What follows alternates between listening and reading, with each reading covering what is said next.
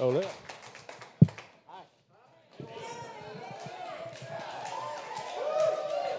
Hello. Thank you. Warren, I ought to walk into rooms with you more often. That feels pretty good. Ah, I don't usually get I greeted thought like it was that. you. I was, So, Warren, congratulations on Ashes and Dust. thank you. New record. New direction, obviously. It's been, I think, really well received for good reason. And, you know, when most of us first got to know you or heard about you was either when you were first in the Dickie Betts band or a few years later when you were a member of the Allman Brothers band. So we first got to know you really as a guitar player. And then it was sort of, oh, wow, he also sings, he writes songs. And obviously that's a much bigger part of what you do than that. And I just wondered, if that had never happened, if you hadn't hooked up with Dickie and started your career nationally that way, do you think we would have known this side of you a long time ago? I don't know. I mean, singing and songwriting and guitar playing are all equally important to me and always have been. But I tend to write a lot of songs in different directions.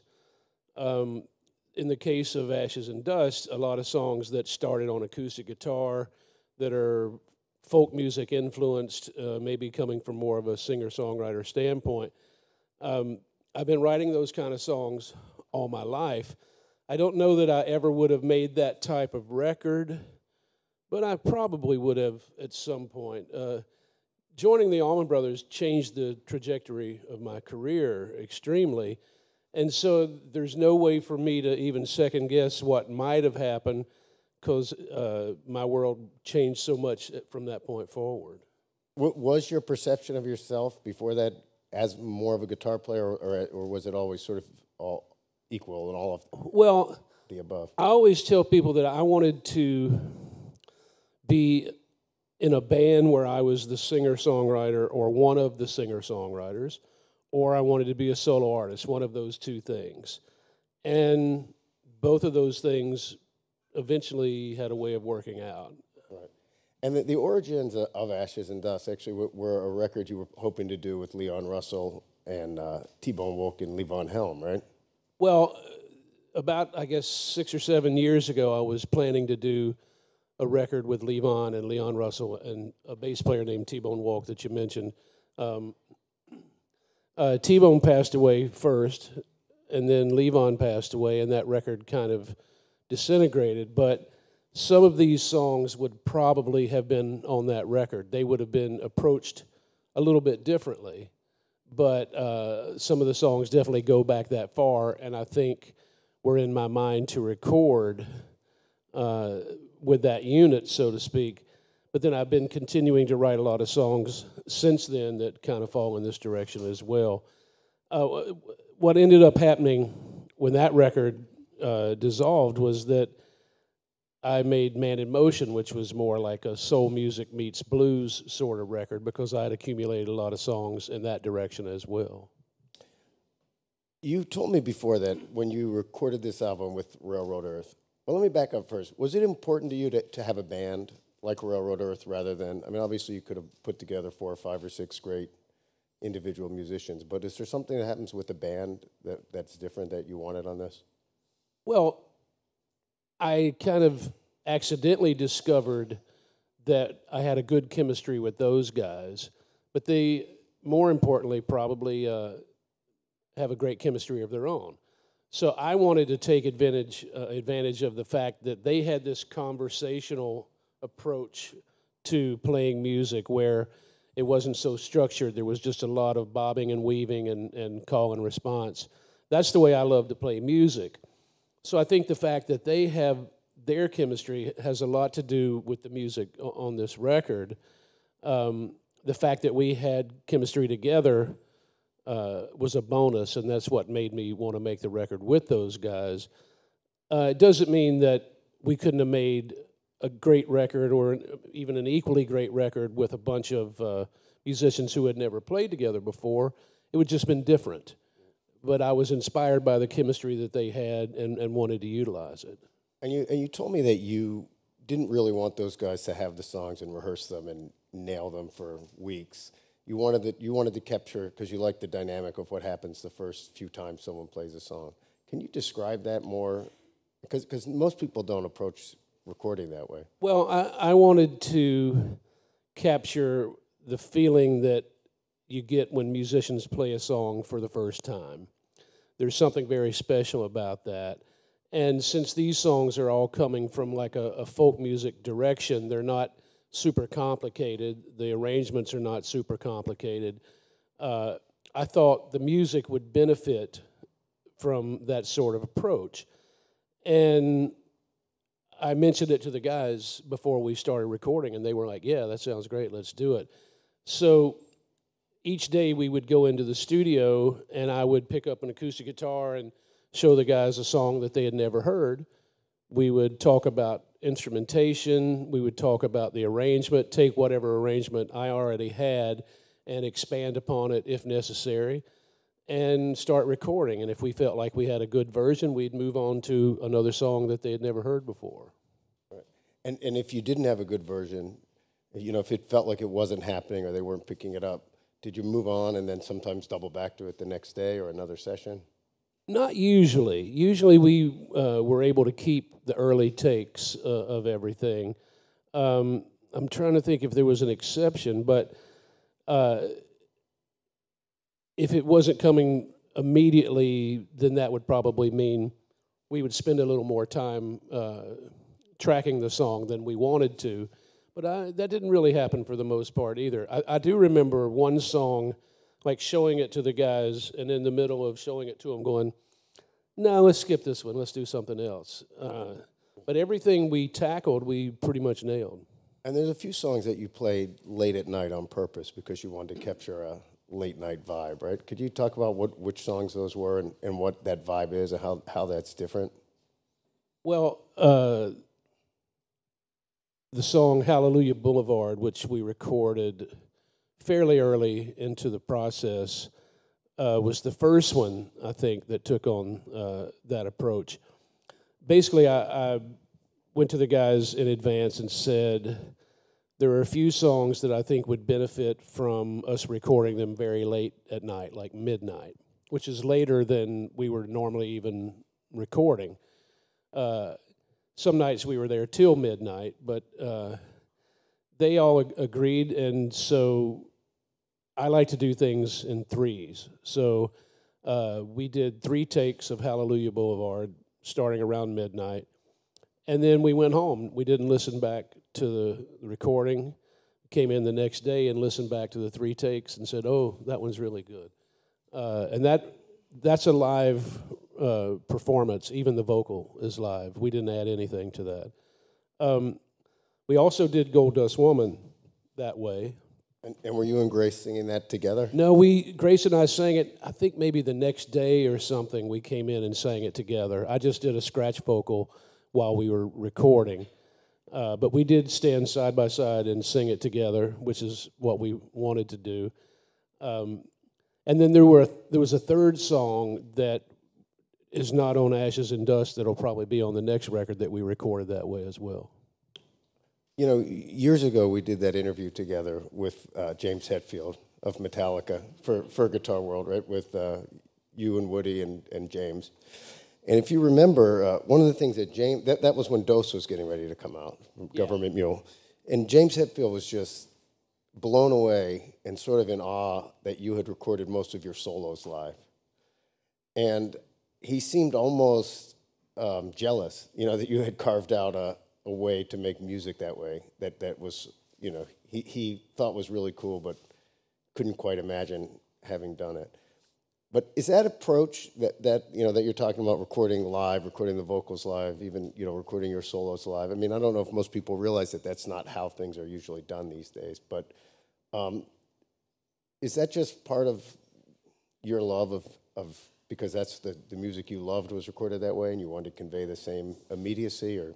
Yeah, I think most of the music that I love was recorded that way. It's also my love for improvisation. And I think if you're going to approach music in an improvisational way, you have to do it at the same time. It doesn't mean that you won't have good results doing it one person at a time. it just won't be the same. It won't have that spirit and that call and response, which is the lifeblood of our music.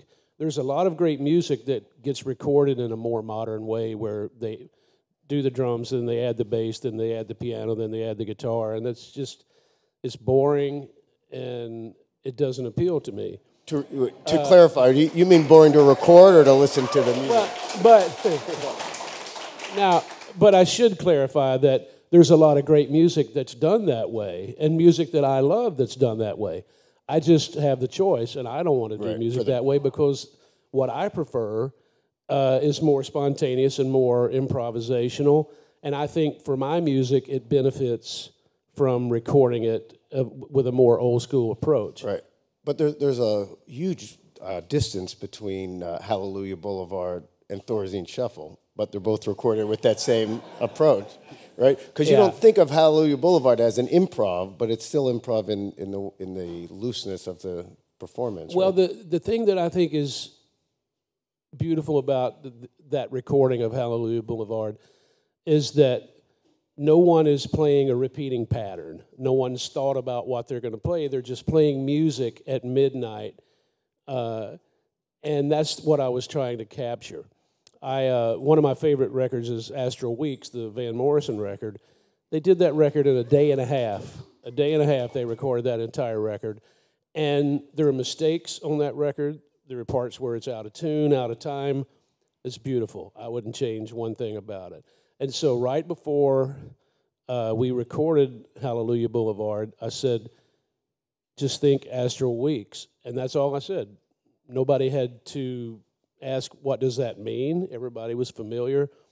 And the introduction is so ethereal and dreamlike that it kind of defies modern song structures, even defies what the song is going to be. You really don't know what is coming when you hear that introduction. And the way those guys played throughout that song, I don't think there's one part repeated. Even though it's simple chord structure and melodies, it's just like flowing and without structure. And that's what I was looking for. And that's one of the things that those guys do really, really well. And that's what I wanted to capture. And so you recorded that with Railroad Earth, you played a bunch of shows with them, and now you're going to be continuing the Ashes and Dust tour, but no longer with Railroad Earth. So could you tell us a little bit about the new band you've put together and who these guys are? Well, starting with Jeff Sipe, who is one of my favorite drummers. Jeff did the Symphonic Celebration tour with me, where I did the music of Jerry Garcia with a symphony. We've been friends for a long, long time. Jeff's an amazing player, and he and I have been wanting to play together for quite a long time.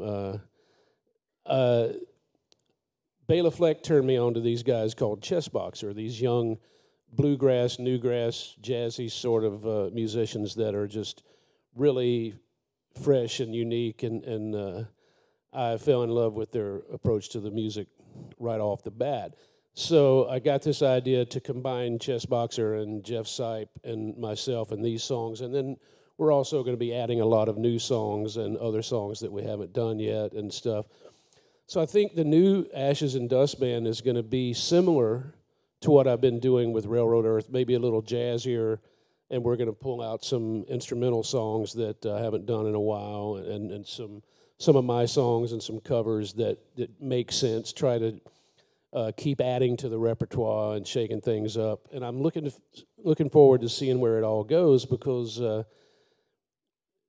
with the Railroad Earth tour, we knew it was going to be short and finite, so we didn't really have a chance to concentrate too much on adding songs to the repertoire, where this is going to be going till next summer. So we're just going to keep adding and adding and adding. You know, over the years, you've had songs in your repertoire that could fit in here. I can imagine some easily, and that Write them down for me. Okay. Well, as I'm looking, if you had written them at a different time, might have been on this album. But one that we were talking about a little bit was "Lay of the Sunflower" from the Deep End, which you wrote with Robert Hunter.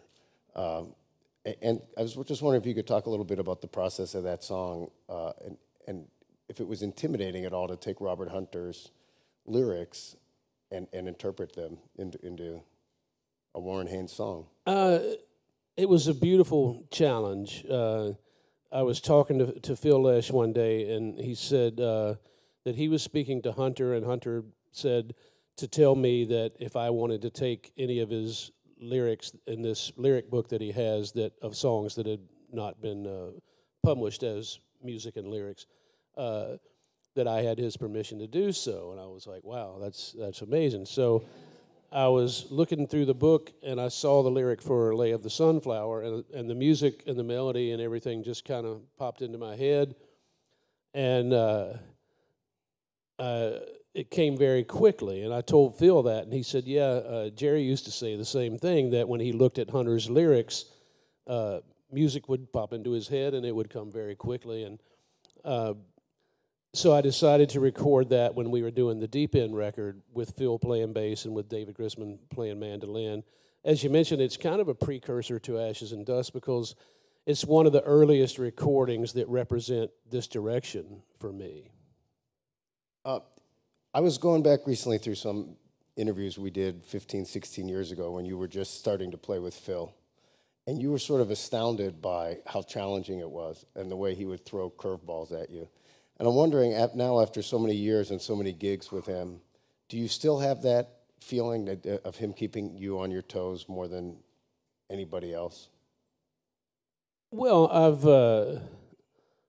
gotten used to expecting the unexpected, I guess. But, Phil and I really enjoy working together. I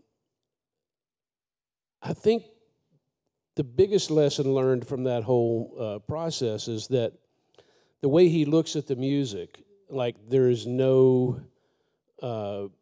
expectation for it, there's no right or wrong, there's no limitations. It's all about being in the moment, and more so than the rest of us who have talked about being in the moment our entire lives ever thought about.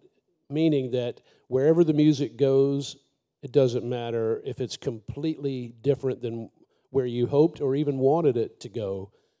It's cool, and it's going to be great, and it is what it is, and you don't place any pressure on that.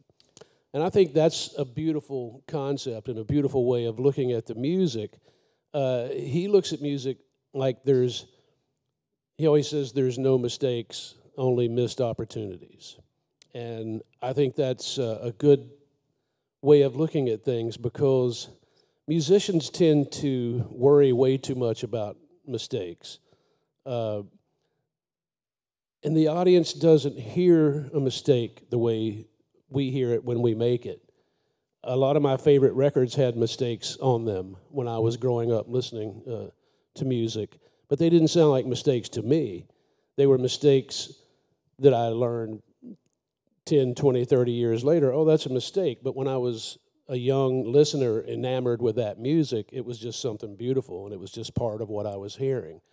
And so after you hear 100 of those, you start realizing that to take that away from music is the beginning of killing the spirit of the music. And so I think B.B. King used to say if he didn't make mistakes in a night, it wasn't a good night. That his best nights were nights that he made a lot of mistakes because he was pushing himself, he was challenging himself. And I think we all kind of look at it now, or those of us who love improv, look at it now like you can't critique yourself while you're playing. If you do that, you're not really performing at your best. The best you can ever perform is when you shut your brain off and let go and just do what comes naturally. And that sounds stupid, it sounds cliche, and it's also easier said than done. But some version of that, the best you can do it on a night-by-night basis, is really effective. You very rarely can do it 100%. And when that happens, those are beautiful nights. Early in your career, you put in some time working as a session singer and guitarist in Nashville, and in that setting, obviously, you can't take that approach. So how quickly did it become apparent to you that, probably for the reasons you just stated, that that wasn't a good fit for you? Well, let's go all the way back. I grew up listening to a lot of wonderful music based on the fact that I had two older brothers that had great taste in music, turned me on to a lot of great music. But throughout my career, I've taken one step at a time. If there was an opportunity, I took it, made the best of it. That led me to another opportunity, So when I joined David Allan Coe's band when I was 19 or 20, it was the strangest opportunity ever. I didn't know anything about his music. I didn't know anything about him or his lifestyle. But it was a step up. And so I took the step up, and it wound up being how I met Dickie Betts and Greg Allman, which eventually would lead me to joining Dickie Betts' band, which would lead me to joining the Allman Brothers. In the meantime, I had found myself in this world of country music, but what they call outlaw country music, where it's not mainstream, it's not commercial. And I was learning a lot from being surrounded by that, and especially since I've always had this love for singer-songwriters. So the next step was move to Nashville. That's closer than New York. That's closer than Los Angeles. So I moved to Nashville at 23 years old with the hopes of becoming a studio musician. And I got there and started realizing it's pretty hard. I have a lot of work ahead of me. I have a lot to learn. Things started falling in place. I started doing better and better and starting garnering some attention and building some sort of reputation. Coincidentally, about the same time, I started realizing, I don't like this. It's really taking all the personality out of music. So somewhere around age 26, I decided this is a bad choice. I'm gonna go back to what I was doing, which was just writing songs for myself, and brings us back to the very beginning of the conversation. I wanted to be either a solo artist or in a band where I was the singer-songwriter or one of the singer-songwriters. That's when I made that choice based on the fact that playing cookie-cutter music was not meant for me. Company Man is one of the most moving songs to me on this record. Was that written about your father? It was, yes. And did seeing him, go through everything he did and have that work ethic and working so hard, do you think that's where you got your work ethic from? Over these years, people have called you the hardest working man in rock, and you've done these shows where you're playing 7 hours, and you were playing with the Dead and the Allman Brothers and opening the show solo. And do you view yourself, or have you viewed yourself over the years as partly a working man, and this is what you do? I was quoted before saying, I appreciate the whole hardest working man in show business thing, but I don't work as hard as most housewives. And and I damn sure don't work as hard as my dad did. But I do feel that I kind of inherited his work ethic. He was, and my dad's still alive. He's 81. But he had a lot of integrity. He grew up in the mountains of North Carolina. He worked for a company his whole life that 20-something years later decided to shut down in the Southeast, and they gave him the choice of moving to another part of the world or starting over. And he chose starting over. And I really always respected him even more for that decision, because I know he looked at it like, I can get another job, but I can't get another home, and this is my home. And it was really a gift to you and your brothers. And you look how rooted you guys are now. Yeah. 30 years, 40 years later, yeah, whatever. he didn't want to cart us around the world looking for a new place to live and another job that may or may not take place, And I think we all owe him a thanks, too, because yeah.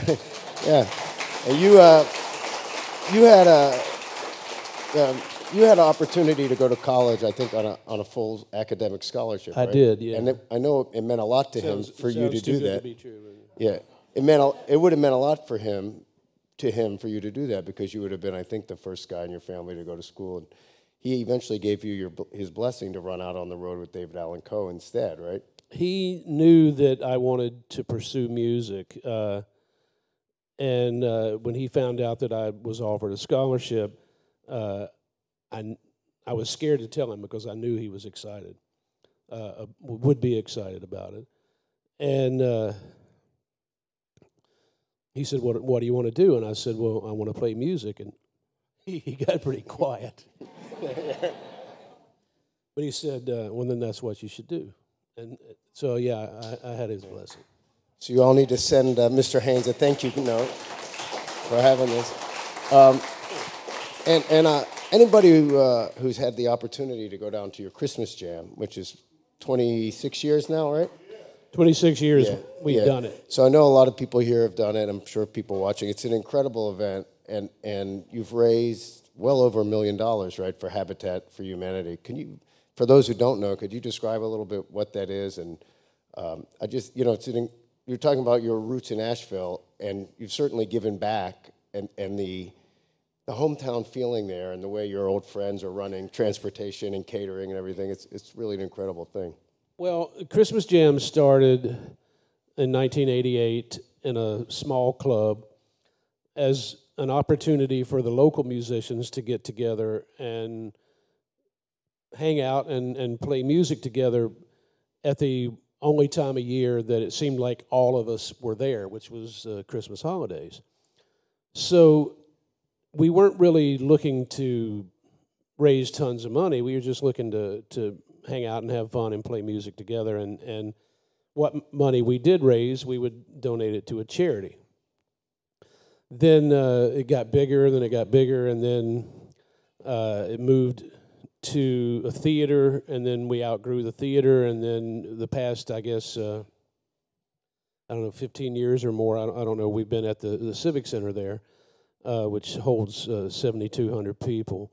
And it organically turned into a national event. I guess in some ways I should point out that we were in this club and the security was really bad. And this is when people like Derek Trucks and Alan Woody and Edwin McCain and Kevin Kinney and people like that would come before it had turned into a bigger event. Someone stole Derek Trucks' guitar out of the dressing room, and my wife Stephanie said, "That's it. We're moving it out of the club. We're going to go to a bigger venue and turn it into a national event." And she was right. It was the right thing to do.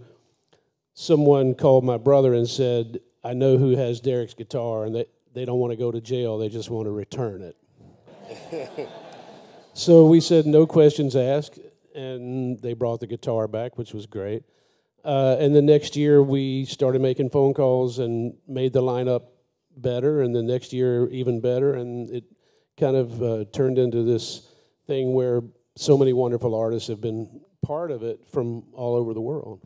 And that also points out one of your other great skills, I think, which is to take seemingly any group of musicians on stage and turn it into something great rather than chaotic. And we've seen you do it over and over every year at Christmas Jam, at the Deepest End concerts, at the Beacon. I mean, at the Allman Brothers Beacon shows, you were really the guy responsible for it becoming what it did in terms of so many guests. Is that accurate? Well, what's the question? Did the whole guest thing at the Beacon develop? Is that a Warren thing? I've always enjoyed spontaneous music that happens on stage that people are seeing and hearing for the first time that they've never seen or heard before. I've always felt like if I go to a show and see that, it's inspiring. And so us trying to give that back has always been part of the equation. I've gotten better and better through the years at being able to kind of think about the strengths of the different musicians, and a lot of it's picking the right song for the musicians to play, and then trying to control the chaos, but also trying to not control the chaos and just let it be what it's going to be and control it if you have to. Musicians that share this kind of philosophy tend to thrive on this sort of playing. So those of us who love this, it's not as far-fetched and outlandish as it may appear to some people. But you also brought into the Allman Brothers the idea of changing set lists so much, because at the end of your first tenure in the Allman Brothers, you and Woody were getting kind of frustrated with the limited set list, where there was like an ABC set list, right? So when you came back, that was part of what you brought along, right? Well, even going back before that, Kirk West, who was the tour manager with the Allman Brothers for a long time, was talking to me and to Alan Woody and eventually to Greg about, this is going back in the 90s, about the fact that we were starting to do multiple nights in places and starting to have a lot of fans follow the band in a way that was similar to the Grateful Dead, and we would probably benefit from the fact that the set list could change on a nightly basis and take a cue from the Dead in that way. The Allman Brothers in the old days didn't change the set that much. So we all started talking about it back then with Dickie and myself and everyone about, it being good for the audience if we would do this. And there's actually I just remembered a funny story. Greg and I were talking at rehearsal, and we were trying to sell everyone on the idea. And what that meant was not playing some of the more popular songs every night, playing a few of them, but not all of them. And so Greg turned to me and said, "Hey, Haynes, you wouldn't care if we didn't play One Way Out every night, would you?" And I said, "Man, I was tired of playing that song before I ever met you guys." And I was joking, but I played that song in every bar band, every garage band, every nightclub band. That's one of those songs, right? And I never wanted to play it again until I started playing with the Allman Brothers. When you play it with the Allman Brothers, it's like, wow, this is One Way Out. This is the way it's meant to be played. But I was being facetious and saying, yeah, we could skip them every now and then, And there's enough songs that, you might not get One Way Out, but you're going to get enough. Yeah, you're always going to get enough of the classics to make a good show, or hopefully, because what is a great Allman Brothers show? If you ask 10 people, they're going to tell you 10 different things. We always talked about how some people were more into the instrumentals and the jams. Some people were more into the songs like Midnight Rider and Melissa. And so the people that went to the bathroom during Melissa were not the people that went to the bathroom during In Memory of Elizabeth Reed. So I always maintain, and I still try to utilize this philosophy with Government Mule and with my other projects. It's a balance between the two that's the most important. If you have great songs, which the Allman Brothers catalog is full of, then you also, in the case of the Allman Brothers or someone like the Grateful Dead, you also have this improvisation. One without the other is not nearly as effective as the blend of the two and the right balance. And I think you told me at one point that the Allman Brothers, a couple of years or two ago, you had a repertoire maybe of about 100 songs. And Government Mule, I think you said about 300. So what does Warren Haynes have? How many songs could you take a guitar and feel comfortable playing at any given time? Let's describe repertoire or define repertoire. Government Mule has probably played way over 1,000 songs. Some of them only once. Some of them not very well. We couldn't play however many songs are in our repertoire without kind of brushing up on some of them. Most of them we probably could. But again, you go back to we're not striving for perfection. We're trying to get as much emotion in the music as possible. I don't know how many songs that I know or could play. I'm sure it's well in the thousands, but I can clarify that by saying I'm not going to be playing them the way someone else played them or the way they're written or with any degree of perfection. Playing music is about being able to blend into what everybody else is doing and be part of it. And if I don't know the next chord, then I lay out and don't play it, you know. But one big difference, you know, Government Mule just celebrated. But you can't do that in Government Mule, because especially when we were a trio. Yeah. If I But I mean, in the original Government Mule, if I laid out, it was bass solo. Yeah, which was fine with Woody, you know. Exactly, absolutely. But you know, Government Mule, you just celebrated your 20th anniversary, so congratulations. And Thank you. One of the big differences in those 20 years is, you know, when you guys were starting out and playing smaller clubs and whatever, if you felt like playing a cover for the first time, it was awesome for whoever was there, and nobody really probably was going to hear it again. There'd be some tapers and the hardcore fans that would circulate around. But now, everything you do before you're back on your bus, it's on YouTube. So does that affect your fearlessness of trying stuff at all? I think the fact that we have graduated from where we started to where we are makes it okay. If I were a band that was starting out now, knowing that people were going to be posting every moment of your life on YouTube, I would probably be a little more reluctant to take as many chances. But this is what we do. We're used to it. It's you know, I mean, it goes back to when the Allman Brothers started allowing people to tape the shows and trade the tapes, which is another Grateful Dead part of their model. And another Kirk West. And that was something that Kirk pushed for as well. Government Mule did that from the very beginning. We allowed people to tape and to trade the shows, but there weren't cell phones back then, you know.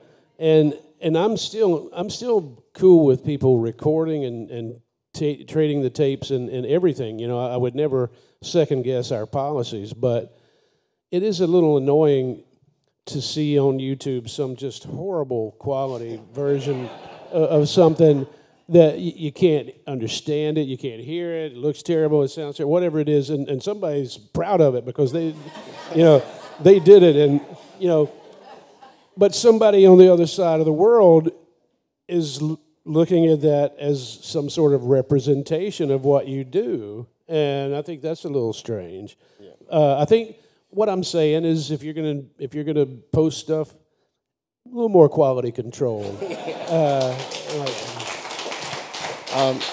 You know, one of the things that Derek told me, and it was that one of the things that could be frustrating for you guys in the Allman Brothers is if there was a dispute, it usually was 45 years old and had nothing to do with you or him. Absolutely. But you would be dragged into it. So, I mean, was that just a difficult dynamic at times to maneuver through? I think every band that has survived the 60s, 70s, probably even 80s. I didn't care much for most of the 80s bands, so I don't know. But any band that survived what you have to go through to accomplish that, they all, I mean, you got to think about, especially the bands in the 60s and 70s, it was a very experimental time. These people were really young. They got hurled into something that they weren't prepared for, and they all were like a gang going through everything together. And years later, some sort of compressed version of that is still embedded in everybody's head. And so in every band from that period I've ever met, at the drop of a hat, somebody could go, in 1971, you remember you did this, and like just like have some flashback about something that happened, and the rest of us are going, I don't know what you're talking about. Right. But That's part of it. I think, imagine your family and then multiply that by some weird algorithm. Right. And another part of that family dynamic is, if you're the younger brother, as we both are, you're always the younger brother. So now we're adults, you got kids, and you got a good career, but you're still, to some extent, your brothers are going to treat you like the kid, right? So yeah. And that's the same thing in the band, right? You can be in the Allman Brothers 25 years, but you're still But the I'm kid. the new guy. Yeah. That's a good thing. I mean, that means they lasted 45 years, and I think that's great. Is it time? Thank you so much. Thank you, Warren. I think we're going to open it up to some questions from the crowd now. Okay. Oh, there's a crowd here? Hello.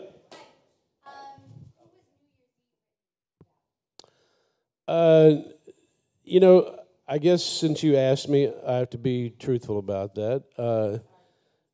New Year's Eve, I think the song stands on its own. If you don't know what it's about, it still has it's a meaningful song because all of us,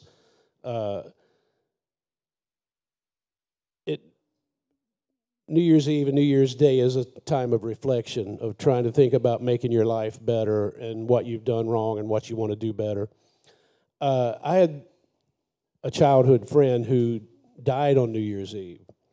And for years or decades, that's what I thought about on New Year's Eve. And so I wrote a song about it, but I wrote it in an abstract way where you didn't have to know that part. But it's written for a friend of mine who passed away. He was a singer, songwriter, guitar player that I knew since I was probably 13 or 14 or something like that. And so it's a very personal song for me, but it doesn't have to be listened to that way because I think we all look at reflection the same way. I'm sorry to hear that. Well, anybody that's lost a loved one on a holiday knows what I mean when you say that holiday will never be the same from that point forward. She's got the microphone in the back there. Is there anything in your life that you've ever written or even played that you have a favorite of? Anything that sticks out particular that you really love playing the most? No, someone asked me actually earlier today in an interview if I had a favorite song on Ashes and Dust, and I can't even choose that. It's hard for me to choose a favorite. They're all on that record because they're my favorites, and I included them for that reason.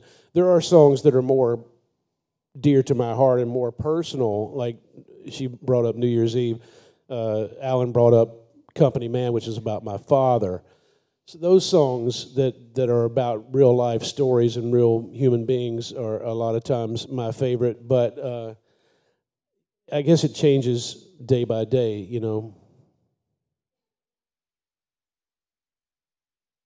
Thanks, Warren. Thanks for opening up yourself and the graciousness of this interview. I appreciate it. And Alan, you did a great job. It was very seamless interview. Awesome. I had a question on your the photos for your Ashes and Dust CD and album. I noticed I just like the mood of it, turquoise, and the photos are different on the CD and the album. And I didn't see a credit of where it was taken. I was just wondering the thought process when you want to, make a visual impact on your album. How do you go through that, and where is the place, and how'd you pick it? Danny Clinch was the photographer, and he picked that place. And when we walked in, we just had this vibe that right away I felt like was conducive to the music. And it's Brooklyn, Queens. I think it was in Queens. I had never been there before, but there's a lot of pictures in this one room that had all these mirrors, and they were all antique mirrors in a frame, and all the shots, like the one that people say, "Why are you left-handed?" It's because it's a picture of the mirror. But there's a lot of mirror shots and stuff, and I really credit Danny as being the vibe of that artwork. You know, he's such an amazing photographer and a great friend as well. In some cases, we go into approaching the artwork with an already established idea. In some cases, we just look at the photos and see what happens, and that's what happened with this artwork. We were so struck by the imagery that we decided to make that the artistic theme of the record. Back here. Warren, I have in my hand an audio cassette sampler tape that you threw to me from the stage of Wetlands in 1995. Still intact all these years. I didn't hit you, did I? I wouldn't have felt it anyway, but I'm curious. So you were at Wetlands. Just what your memory is of playing those small clubs back in 94 and 95 as compared to the Allman Brothers and the bigness of that. Just what your memories are of that. Well, let's start with Wetlands. I mean, what a great place that was. When I came to New York in '89, and I still remember myself and Alan Woody and Greg Allman, the three of us, went to this place called Wetlands after a show one night, and it was like, wow, what decade is it? The music was great, the atmosphere was great, it was very eco-friendly, the people were wonderful, and that became my new haunt, my new place to hang out. When we started Government Mule, you know, it was a side project for me and Alan Woody. We were full-time members of the Allman Brothers, so we were just looking for something fun to do. We didn't really have the ambition or the aspirations of making Government Mule some big thing. We were going to make an experimental record. I don't even think we intended to tour when we first started. We just thought we'd play a few shows and that would be it. But it kind of caught fire a little bit, and we realized we had some chemistry, and there started becoming an audience for it. As Alan mentioned earlier, those early days when we were playing in a club with a few hundred people, they were very experimental times, but they were also low pressure. You know, we could experiment on stage because there wasn't a big audience there, and so a lot of the stuff that happened, a lot of the most cathartic moments and the most music-changing moments for us were in front of really small crowds. And so I look back fondly. That's why I wanted to release some of those old shows. And one of them that is really dear to our hearts is this show that we did in Nashville, Georgia in 1995 to about 50 people. And we recorded it, and we just recently remixed it and are going to put it out. And it was one of those shows that changed the trajectory of our music at a time when we were changing all the time. But I appreciate you asking about that. Those are wonderful days. Those early Government Mule shows were just fantastic. And I think anybody who was in the room for any of them, you know, was probably also changed. And you know, everything else sounded a little tame after that. You know, I also went back recently and with Gordy Johnson, we remixed what was going to be the first Government Mule record, which kind of turned into demos before we made the first Government Mule record. And I think we're going to release that. It was very raw. It was Government Mule in its infancy, and when I hear it now, it reminds me of the chemistry and what made us want to be a real band, what we thought that we had that was special. And I think the remix sounds amazing. I think we're going to probably release that stuff as well, which I'm very happy about.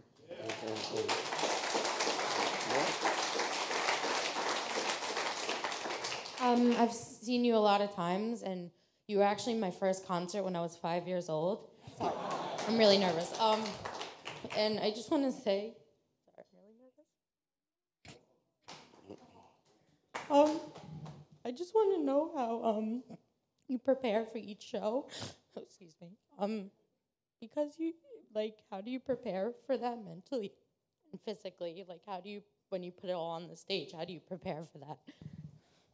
Well, a big part of the preparation is putting together the set list and trying to figure out what it is that we're going to play. Some of that we wait until after sound check to try to determine what the vibe in the room is going to be like, especially if it's a place we've never played before. We also keep a log of every show we've ever done, so when we go back to a certain city, we want to make sure to play a completely different show than we played the last time we were there. It's nice to have some time to yourself and kind of just not talk and not socialize a little bit right before the show. But I've also noticed sometimes when I'm not allowed that, the show doesn't really suffer. It's just really me being selfish and wanting time to myself. So there's no preparation other than like when you're playing a sport, you're just trying to pump yourself up, you know. And people always ask, do you get nervous? Well, yeah, we get nervous, but it's more of an anticipation. It's more of like this anxiousness to let's get it on with. Let's go on stage and play, you know. Warren, you were talking about the vibe of the room and setting the set list. Do you sometimes get started and realize that you've just made a bad call? The set list doesn't fit and just audible, just start changing it? Like, wait, absolutely, this isn't what I thought it was. Absolutely. In the same way that when you have a really good night, a really special night, it happens from the very beginning. You walk on stage right in the first 30 seconds, it feels amazing, and you know you're going to have a great night. The opposite of that can be true as well. And when that happens, we usually wind up somewhere in the middle of the first few songs, just kind of having a little powwow among ourselves on stage and going, we got to do something different. You know, this isn't feeling right. But hopefully people don't pick up on that. And, you know, our goal has always been for your good nights to be great and for your bad nights to be good. That's what you hope for.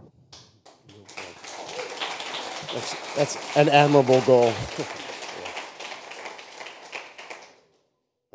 Warren, I was wondering at what point in the process when you go in the studio do you start thinking how the songs are going to translate to the stage, where there's room for the songs to grow, where what's on the album is really what you want to present to a live audience? At what point in the process are you thinking about that? I guess it varies from song to song.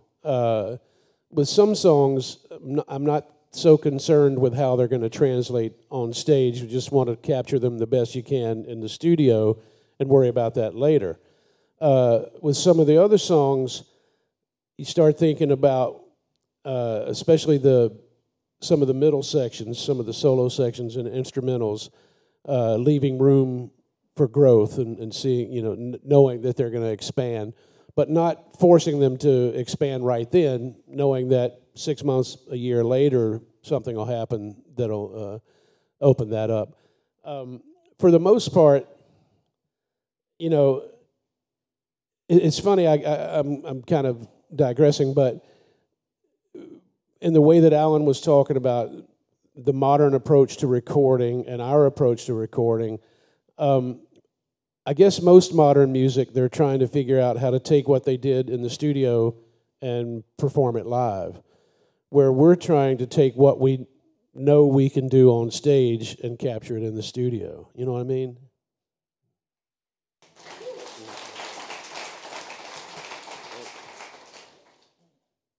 Hi, how are you? I'm with E-Mule. We've been around 20 years celebrating as well. There's probably some folks here. That was all about live music, but I do have a studio question for you. There was an interview I saw with Rodney Mills, engineer, and he was saying, funny story with Sweet Home Alabama with Turn It Up. It was actually Ronnie Van Zant saying to turn up the music in the headphones. Yes, I've heard that. Do you have any, like, inside, any kind of great story like that of anything that made it to tape that kind of wasn't expecting, that just kind of ended up happening? We've heard a million times, but never really knew the story behind. Well, can I cuss? Fine with me. Okay, so why am I asking you? I don't know. So, yeah, we were just talking about these early Government Mule demos that were going to be the first record before we decided to make the first record differently. The song that appears on the very first Government Mule record called Left Coast Groovies.